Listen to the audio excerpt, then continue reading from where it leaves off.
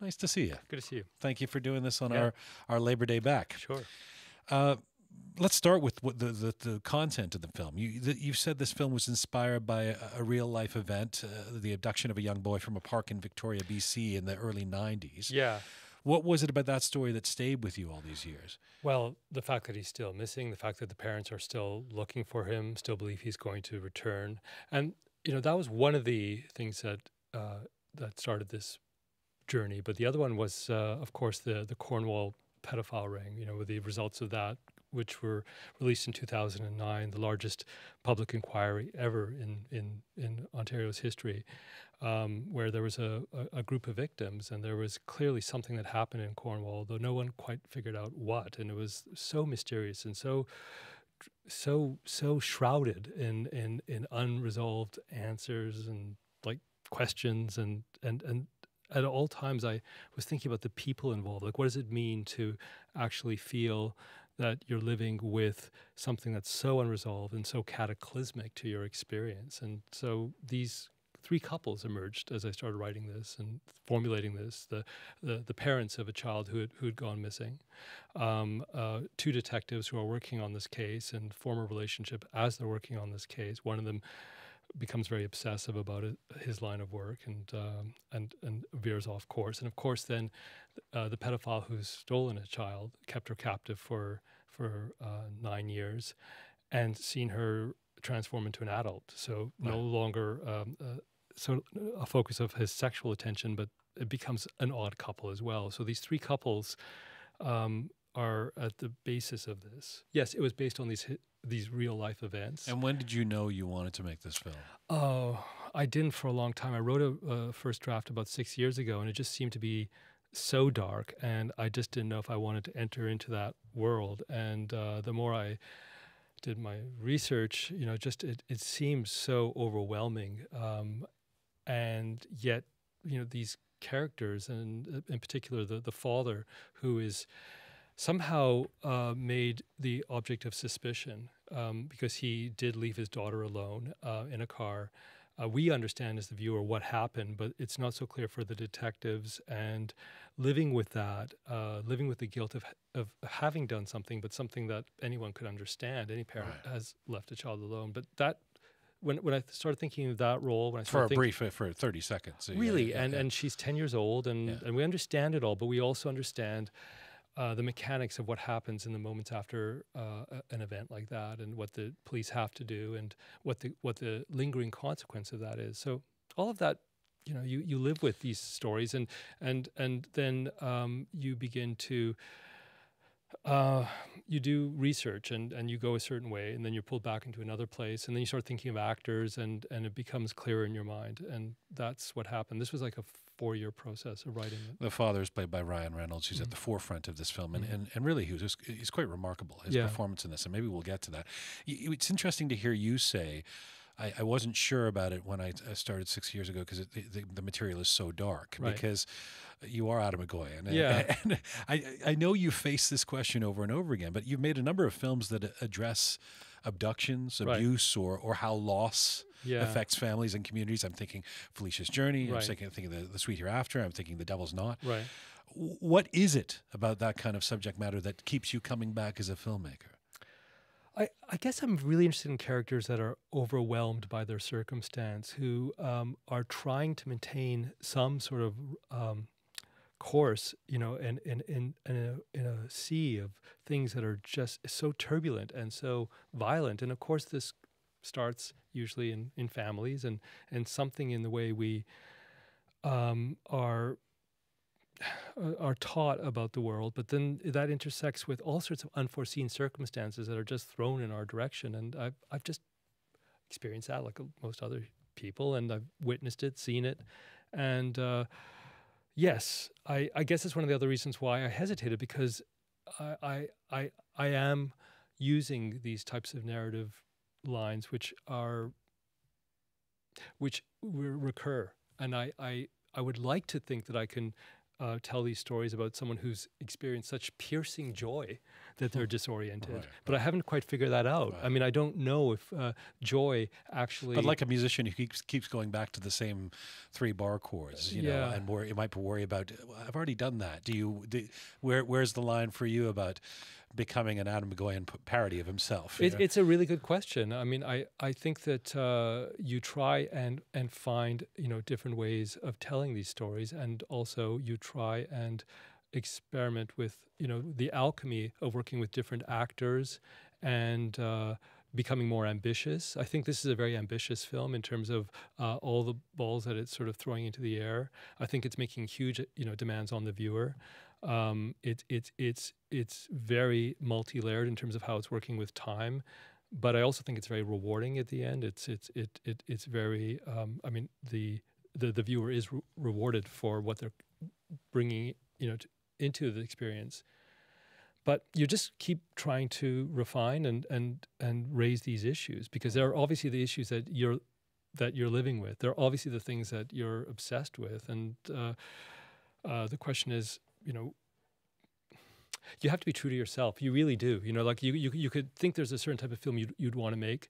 When I do the operas, or when I do you know, the theater or the installation, or do these other side projects, I can sort of, like when I did the Mozart opera, like that was just great, because it was just a whole different sort of, you know, musical environment, and it was just silly and it was fun, and I really welcome that. It was like delightful, and I would, you know, leap at the opportunity to do that again. But when it comes You're to a baseball star having fun on the tennis court, or something like that. I mean, or in my case, maybe a cricket star. But anyway, because I was raised in Victoria and they still played cricket at that time. But yeah. But I do think that, you know, there's a type, what it comes down to as far as a director is, there's a type of discussion you're having with your actors. There's a certain type of way that you are able to create a character. And I find, and maybe the reason why I think actors really enjoy working with me, is because it's very detailed, and it has to do with, you know, trying to understand where the levels of resistance are, and what it is that they're up against, and what it is they're trying to do. Here you have a couple played by Ryan Reynolds and Mireille Enos, who really love each other. They have this perfect family life, and suddenly it's thrown in this complete upheaval by the unimaginable. Right. And how do they negotiate a relationship? You know, we gather that over the course of 8 years they're not living together, but they still love each other. But they haven't even seen each other possibly, except, you know, through the film we get the sense that they're still connected, but we don't quite know in reality how connected they are. And that energizes you more than the wondrous magic of love, for example. But I think that's part of the wondrous magic of love. But how about the... No, but it is. At courting rather than at abduction, at falling in love for the first time. I'm thinking of something really. I mean, you have these detectives who are falling in love, but through the most gruesome sort of set of circumstances, they're falling in love over this abduction case. We don't really understand what the courtship is. We understand at a certain point in the film that they formed a relationship, but we also understand how that relationship is up against its challenges as well. One of the detectives, played by Scott Speedman, becomes completely obsessed by this ring, and as I did my investigation into pedophile rings and police detectives, you understand that there is a real obstacle.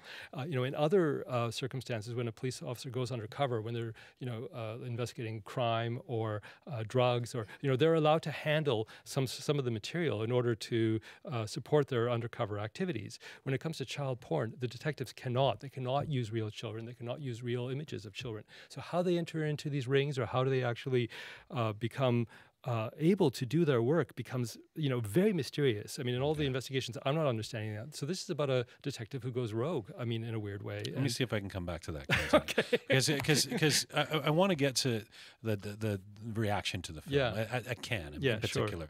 Sure. And I wanted to mention to people that you and I spoke last week, or we had a dialogue, and where I said, you know, you were invited to come on the show, and that we were going to, if you were going to come on, we would talk about the difficult reaction this film got. And by the way, having seen the film, the reaction at both sides, the polarizing reactions is somewhat of a mystery to me. I mean, it does seem like it was really extreme, and it's and kind of strange. So I'm actually very curious to get your thoughts on this. But you generously agreed to come in.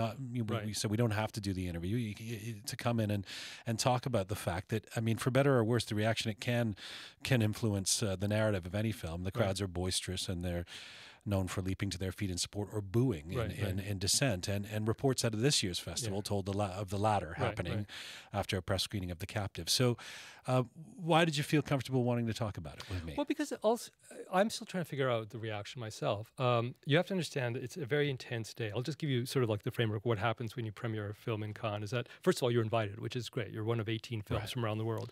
And this was an amazing year for Canada because we had 3 films in competition. Unheard of. You, Cronenberg, Xavier Dolan. Yes, it was an incredible year. I went up first, and what happens is that, first of all, the festival selected the film very early on. Right after they saw it, which would have been in February, very unusual. They just loved the film, and they gave it a primo slot Friday night. And all indications were that this was going to go incredibly well, from an advance screening for select press, and everything was pointing towards something that was going to be really exciting. It had been 25 years since I'd been in Cannes with my 3rd feature, 20 years since Exotica, all the sort of stuff in my mind I was building up. And then that morning happened, where there's a press screening at 8 a.m.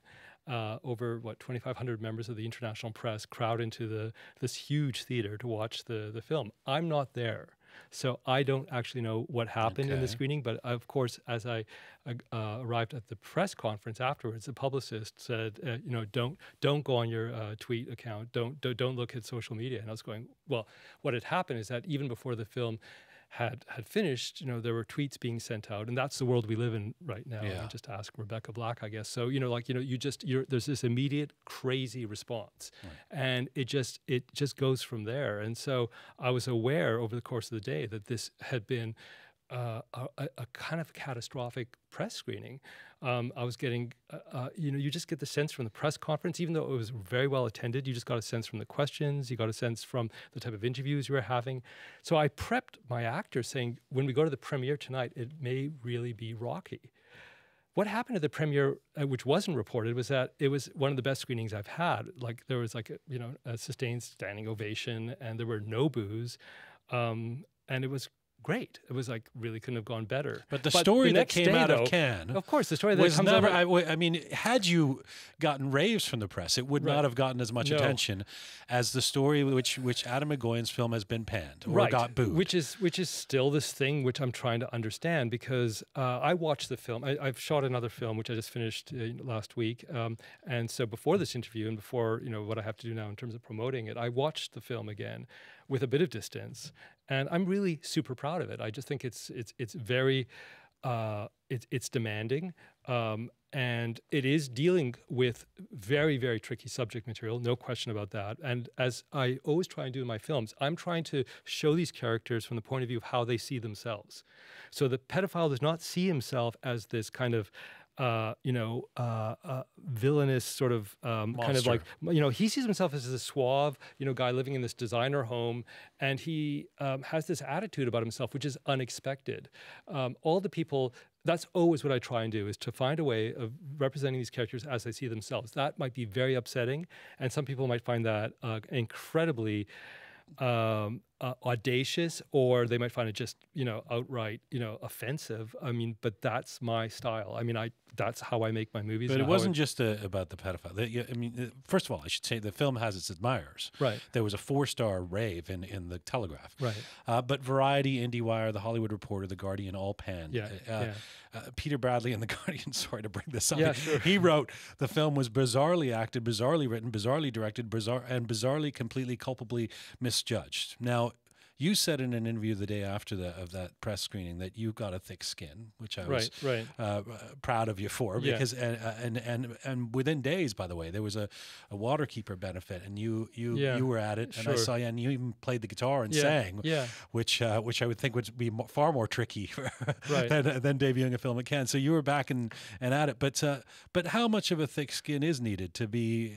I mean, I guess how pretty painful thick. Was it for those reviews? Really painful, but then again, I've always had detractors. In a way, I'm kind of lucky because my first features were not that well received. I wasn't one of these filmmakers who kind of emerged with a first feature that's like the second coming. My first feature 30 years ago was kind of famously not reviewed by the Globe and Mail upon its release because they deemed it unworthy. So I realized from the very beginning, like, there were going to be challenges, and I have had a thick skin. This was actually unexpected. That's what I found kind of shocking about it, because I did suffer from, I would say, more than a mild dose of hubris going in. I actually felt that this was my moment. I felt super proud of the film, and the actors were all there to support it. And how much did this get you down? It confuses you, and then you think, well, what does that mean when they say that it's bizarrely misjudged? Because I'm not sure what it is that they're... What are the standards that they're applying? And I think that this film is very unusual. It's taking chances. It's doing all the things that you're supposed to do as an artist, and it's not following conventions. There are genre elements in it, but it is wildly unexpected in terms of how it's presented tonally. You know, the things that you think you're supposed to be reacting to are misplaced, or are kind of there's an alchemy that's somehow unexpected. And what I really wanted to get at was this sense of pervasive creepiness and dislocation, and how that sense of absence haunts you, and how do you kind of repair that? When you said you rewatched it recently, was there any sense in you that you could have been more sensitive around the topic of child abduction? Was that something? Is that something you worry about? I have to say, I can understand how the film could have been presented to be, simpler, but that's not what the project was. The project with all of the films I've done is to try and push things as far as you can, and it's not just done capriciously. It's done because that's how I see these stories, and I feel that emotionally. And I know that there's a group of collaborators I'm working with, between Paul Sarasi and Michael Dana doing the music, and your team, by the way, you've worked with throughout the years, for all the successes. And I feel that this is something that I bring to the table, and certainly when the film is invited into that sort of forum, and when it's given that sort of place, you think that you are being consecrated, but you forget sometimes that you are, first of all, extraordinarily fortunate to be in that place, which is that the film is getting a ton of attention. 2,500 members of the international press are seeing it, and that something is going to happen in that room. And I've been at the other end of it. I've been on the jury there, and I've been to other screenings where you can feel that there is something amiss. What happened here? I've never experienced this. I've had films which, as you said, have been like, praised to the skies. I've had films which have had kind of a neutral response, respectful. But what I found odd about this was how, dare I say, disrespectful a lot of the reviews were. Like, they were just there to kind of attack this whole project. And, I've been doing this for so long that is not something I'm vulnerable to. I've committed my life to making these films, and no review that says, I shouldn't be doing this, or I shouldn't be there, is something I can take seriously. Well, there was also an element of calling an Atom Egoyan film bizarre that was sort of, really? Are you aware of his catalog?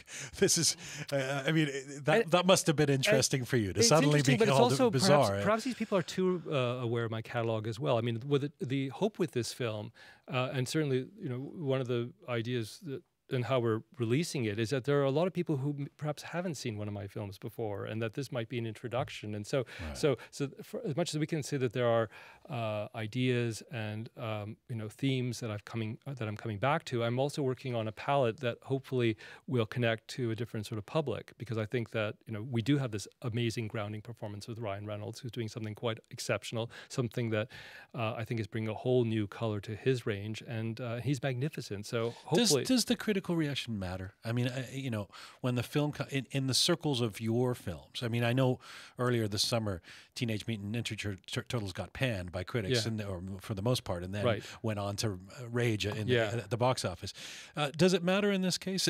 And how do you go about reclaiming the narrative of your own film after it gets this kind of negative critical reception? Here's the thing: is that in terms of my own career, it's mattered a lot. I'll be honest with you. I mean, the critical attention that my films were given early on was very important to me, and especially it wasn't coming from this country because you cared, or because it helped you in the industry. Because it was a validation.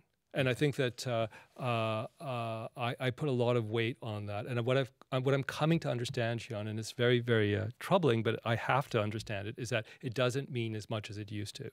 That we're dealing with a different type of criticism. It's a criticism of aggregates. It's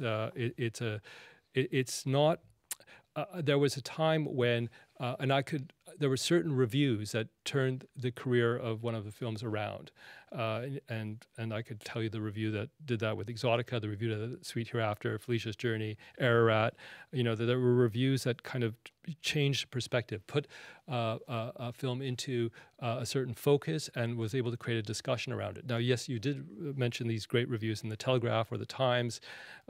Will those be enough to actually create some sort of debate around this, or what the intentions of the film was and why it wasn't misjudged? In fact, it's very carefully judged. It's very, very carefully considered. I don't know. It's a different culture, and I'm really coming. I think over these past 4 months, that's what I've come to understand, is that we're living in a different time than when I started making films 30 years ago. I mean, yeah, surprise, surprise. Of course we are. But I do think that people that's a very good tweeting question from the theater. Right? Yeah, do these reviews matter? I've had to wean myself off of these reviews and these critics, because I understand there are other agendas. I also have come to understand that you're in a festival, so that where the film is placed in the festival, the fact that it was up after this disastrous opening night film, that there were a lot of questions about what the selection was about, and whether or not there were just like the old favorites returning into this 18 film competition, and that many of the reviews were talking about that I was there because I'd been there before. Now that's patently absurd, because there are a lot of filmmakers who have been there before who are not invited, and so they have very high standards. But it becomes part of the you're a big dog in that venue, and it's easier because there's such a there's so much stuff to sort through. There's so many films. There's so many television shows. There's so many books. There's so much new music. If something can be dismissed, that has a certain convenience, right? So because it doesn't have to then be engaged. And I think that what's challenging is we make a film like The Captive, which is designed to be engaged, which actually takes time, and it's almost I have such high expectations of my viewer, and I'm expecting that they are completely committed and that they trust what my methods are.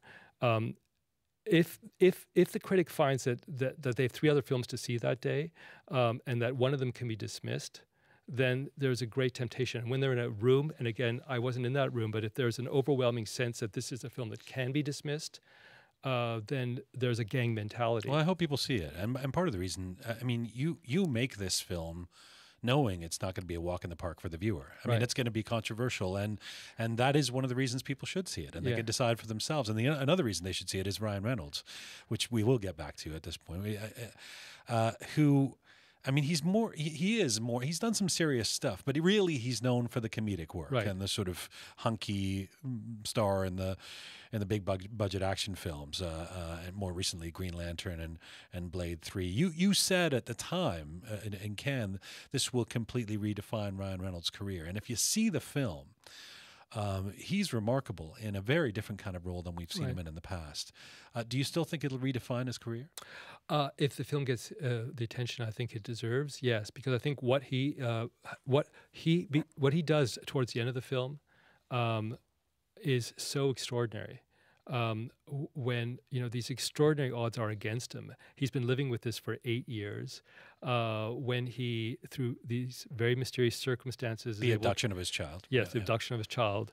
When he's able to reconnect, and when he's given this glimmer of that there'd be some possibility of saving her, the way that's done, and the things he has to negotiate and prove to himself, and his ability to rise to that morally, he embraces that so incredibly. Like I was just in tears when I saw him do this one take, which I just felt.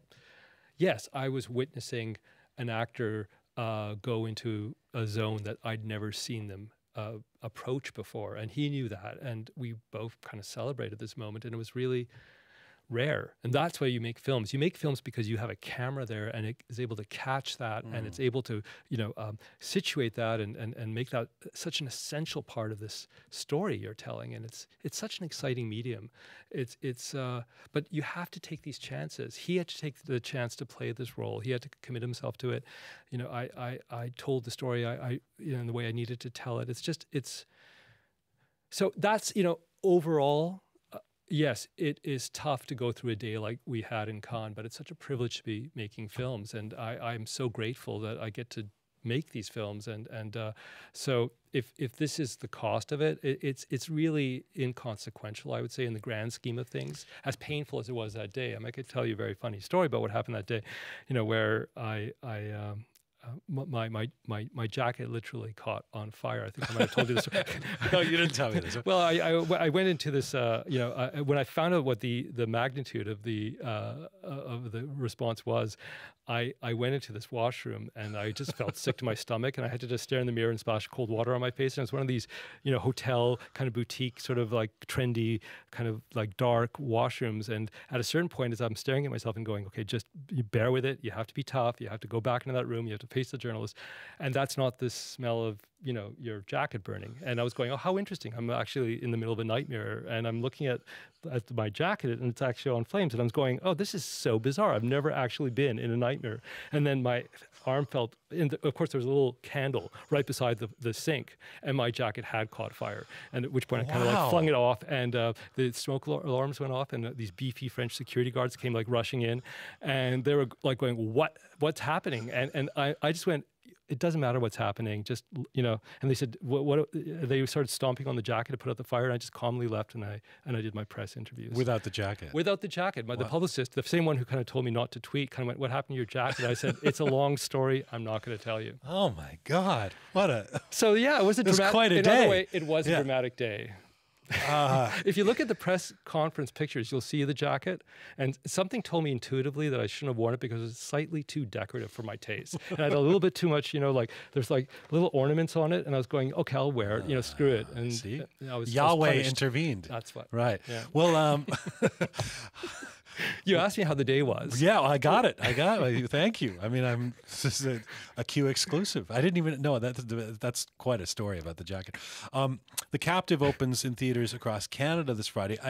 I should mention you before I let you go. There's so much. You've just finished shooting with Chris Plummer and Sault Marie, but I also want to mention that the Captive won't be shown at TIFF, but you have another project. You're restoring one of your earlier films, Speaking Parts, which is also weirdly enough a film about surveillance in hotel rooms. Well, what's it like to go back and do that, pour over that work? It was really interesting given what, like the similarity. When you talk about there are real echoes between the two films, but it's also makes you, like that was a certain period when you got to make these types of films, which were so odd and it brought back, it was great. And it also was shot on 35mm film, so it looks amazing.